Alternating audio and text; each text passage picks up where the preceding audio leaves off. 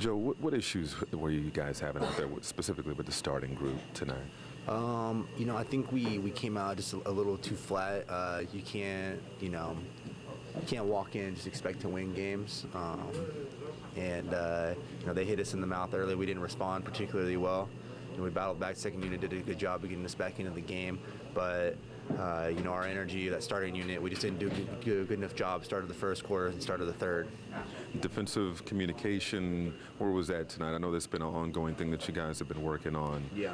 I think we had a tough time guarding them. Just they had five guys spacing the floor.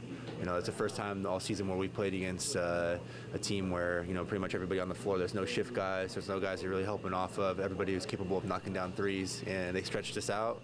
We're able to kind of penetrate, get into the paint, but then they just did an excellent job knocking down threes too.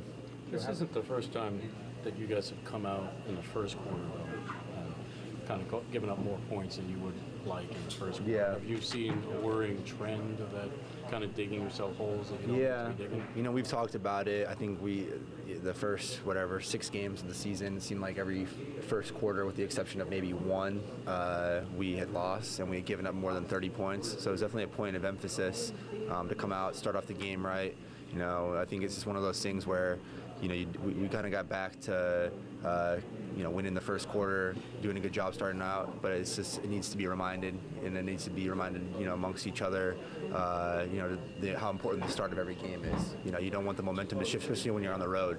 Like a game like tonight, momentum shifts, goes in their favor, and you're just kind of digging yourself out of the hole from the get-go. You're one of the veterans who was here last year when the team got it together defensively and played really well defensively, especially toward the end of the season.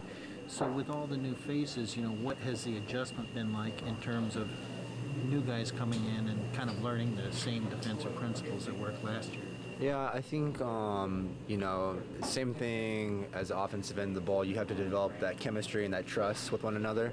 And, it takes time. Obviously, we're not at game one anymore, but we're still early in the year. And, I think a lot of our woes can be resolved by just over-communicating, making sure that guys are talking.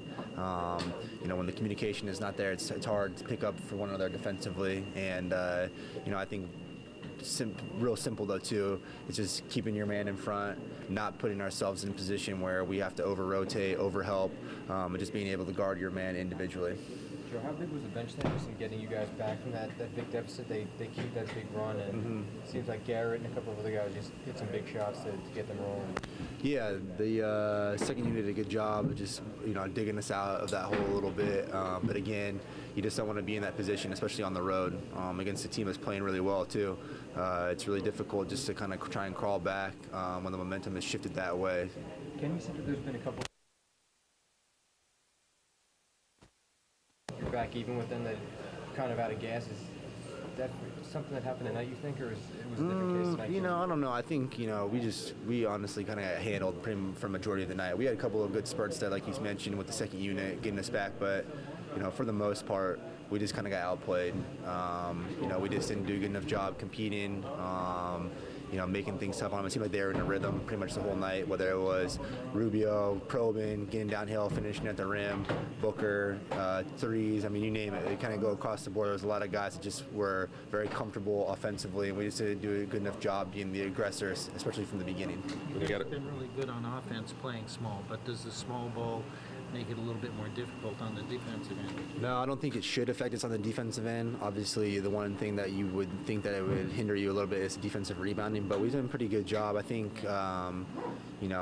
defense at the end of the day, the aggressive side has the advantage, and, when you're playing on your heels, it's really difficult. And that's sort of where we found ourselves a little bit tonight, where, we didn't really set the tone on the defensive end of the ball.